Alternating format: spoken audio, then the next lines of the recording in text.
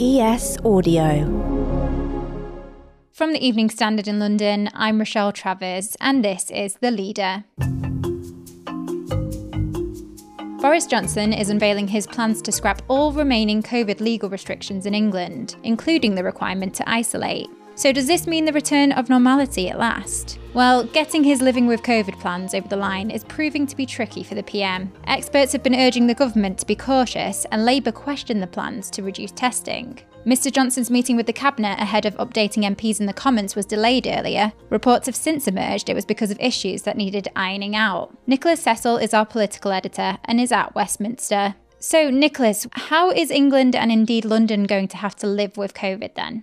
We're still waiting for many of the details of this living with COVID plan. The Cabinet was supposed to be meeting this morning to finalise all the details, but Cabinet ministers turned up at number 10 this morning. Some, I think, are probably logged on via Zoom or Teams, only to discover that there was no meeting, which is really almost unprecedented. What we think has happened is that there was a last-minute row between the Treasury and the Department of Health over testing, about funding for ongoing testing. And so that is delayed everything. So Boris Johnson must have been knocking heads together this morning to try and get a resolution to this disagreement so he can actually unveil his plan this afternoon. What's the reaction been like behind the scenes at Westminster with these plans?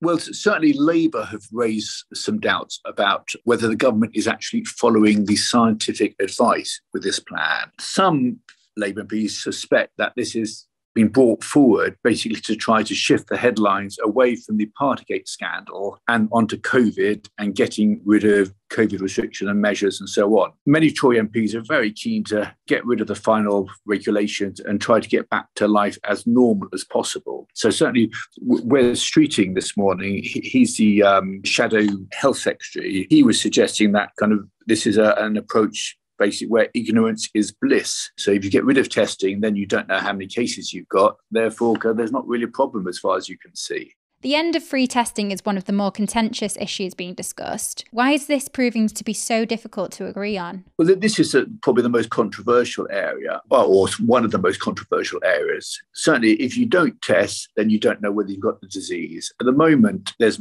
large-scale testing going on in the country, but this is costing some £2 billion a month. The government is arguing that that money could be better spent on other health priorities, such as dealing with cancer treatments, dealing with the NHS backlog of appointments and other treatments. So there's a strong case there. But equally, if you don't know if you've got COVID, how do you know to stay away from elderly relatives and other vulnerable people? The other controversial area is the ending of the self-isolation regulation. So at the moment, if you've got COVID, you are legally required to self-isolate at home rather than go around mixing. This is due to go, and then it will be down to individuals and their employers, for example, whether they go to work with COVID. Now, the suspicion is some unscrupulous employers may tell their staff, well, you're not that ill, come in and just kind of try and be sensible. But obviously, some people think that system is not sufficiently robust to protect public health.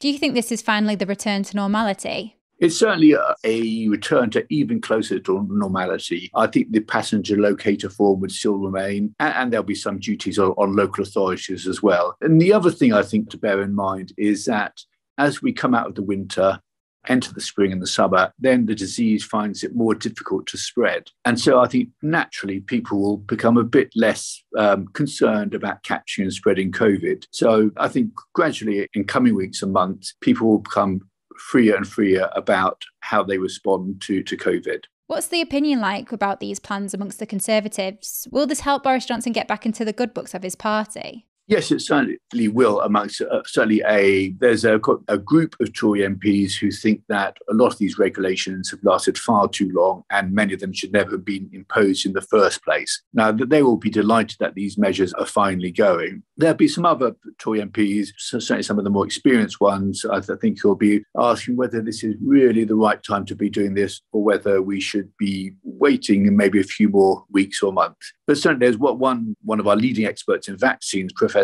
Andrew Pollard from Oxford University. He was stressing that if you look over the long term, the big picture, whether these measures go now, a couple of weeks or even a month or so, it probably doesn't make too much difference to the long-term impact of the disease.